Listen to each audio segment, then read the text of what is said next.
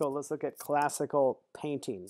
Now remember, the Greeks were amazing painters, but the paintings did not survive. So all they have left are vase paintings like this one. So that's part of the reason it's in the curriculum, because it shows Greek painting.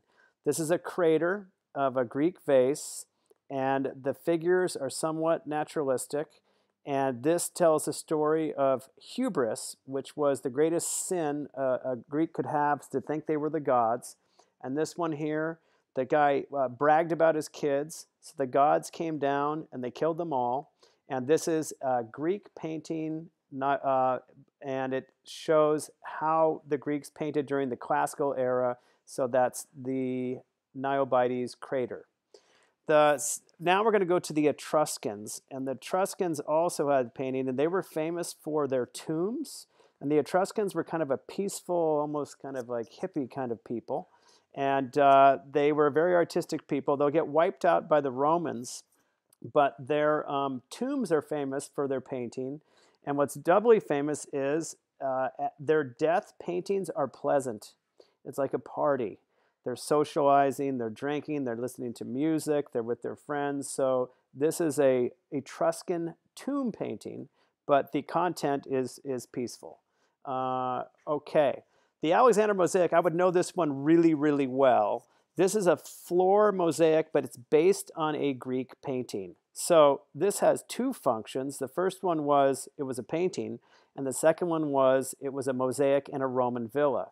Now this one here shows the story of Alexander the Great at the Battle of Issus fighting Darius the Persian. There's Alexander and there's Darius. So this shows the story of the Greek Alexander beating Darius the Persian. So it's historical, but of course because it's Greek, the bias is in favor of the Greek. So Alexander is not afraid. His horse is afraid, but he is not.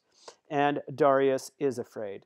In actuality, Alexander treated Darius pretty well, but this shows a true story. It's a historical painting of the Battle of Issus, and it's Hellenistic. It's got emotion, it's expressive, it's dynamic. You can even see some shadows. So this is the Alexander mosaic. I'd know that one really, really well.